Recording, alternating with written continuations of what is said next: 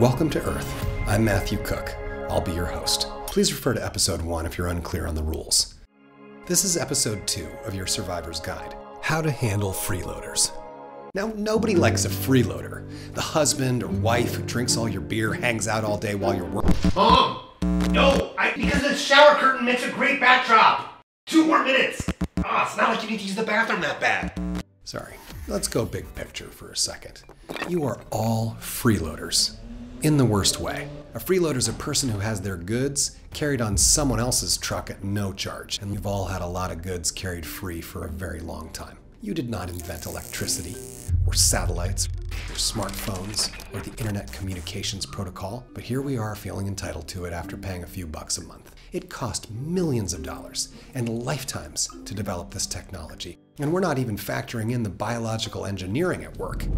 You did not write your own DNA, nor personally fight your way through a 14 billion year evolutionary obstacle course, winning every single battle all by yourself. So I'd say the amount of free goods you've had delivered to you up until this very moment is incalculable. You're standing on the shoulders of an unimaginably large and ancient universe that created you and apparently continuously chooses to keep your electrons firing in a kind of perpetual motion machine from moment to moment along with everything else that exists, flying along through space-time. All of this entirely at the discretion of an unfathomable oneness fueled by an energy you cannot conceive. And no matter how hard you worked so far today, you can't take credit for any of that. Nor do you deserve to. Nor can you afford to pay for it. Apparently it's on the house. So anyway, you're all freeloaders. And you should stop splitting hairs when someone else's kid smokes a cigarette during public school gym class. I mean, get a life. I was having a hard year, right? Resource hoarders are another thing, and that you really need to watch out for. Like Uncle Sam, making a killing on the sales tax off the t-shirts you guys are buying from my website to support this series. Taxes that are eating into the money that I need for my student loans that I'm still paying off at 46 years old. Which is really strange because America is the wealthiest country on the planet. And yet 40 million people are in poverty.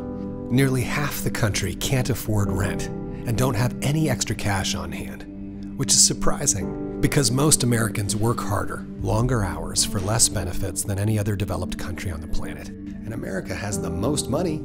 It's just kept out of your hands. In your country, a CEO makes 20 times the salary of their average worker. That was just the 1950s. Last year, the CEO of a major company made 361 times their average employee. Since the 70s, CEO compensation's gone up 940% compared to 12% for their employees. And this is just a rolling snowball getting bigger, because big companies consolidate and stifle competition by nature. And you now live in an economy filled with mostly big companies, which is the result of the efforts of American consumers and workers. That's why half the country is either in or near poverty. Look, you don't have a lot of time. You get maybe 8 decades total on average. And the first 2 are shot, just learning the basics. And the last 2, well, that's a wash. You're just finishing up. Maybe you pull a rabbit out of a hat last minute. So safe side, you've got 4 decades to make a contribution. Now, just collecting a bunch of stuff that only matters for maybe one of those decades is probably not a good use of resources. Humans are unlike any other animal in that you're social. You have to teach each other everything. In this world, you are on the top of the food chain, and that means nobody else needs you for food. Nobody needs you at all. Except you guys.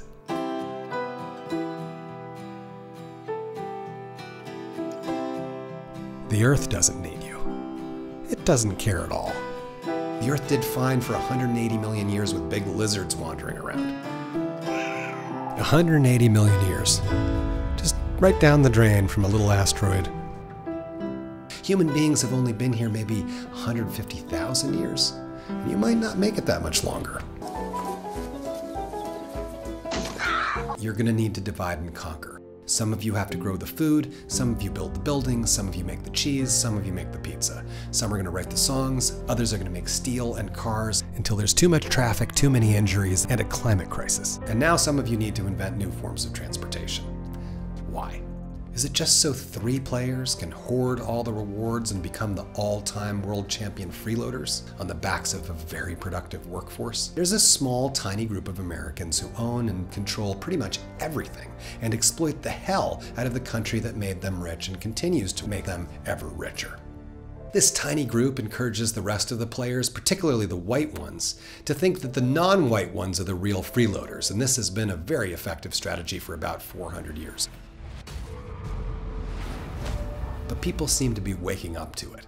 Human rights activists fought very hard and eventually made some headway, but it stopped short when one extraordinary player got a little too close to telling everybody how to win the game. The economic problem is probably the most serious problem confronting poor people generally. And I don't want to be narrow about this, talking only about the black poor in our country, because I must be concerned about Puerto Ricans who are poor, Mexican Americans, American Indians, and Appalachian whites.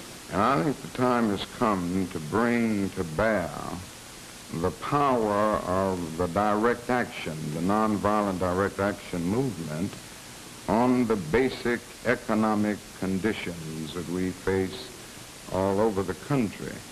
Dr. King was talking about giving the wealth of this nation to its citizens in the form of food, housing, education, and some players are talking about that again right now. And they aren't worried about who's going to pay for it because they know you're the richest country on earth. You can afford it. Not you personally, but the wealth you collectively inherited and continue to create in this country. It's the same with healthcare. Many of you are realizing that investing in a healthy society helps the entire species, not just because you believe taking care of one another is the meaning of life and good karma, and maybe follows in the footsteps of team leaders like Jesus and Muhammad and Moses, but also that the science bears this out. A healthier, smarter, less stressed out society gains 2 IQ points,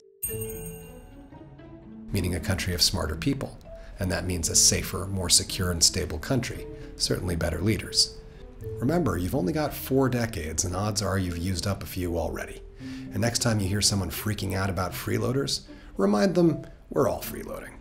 Or share this video with them and I'll just tell them myself.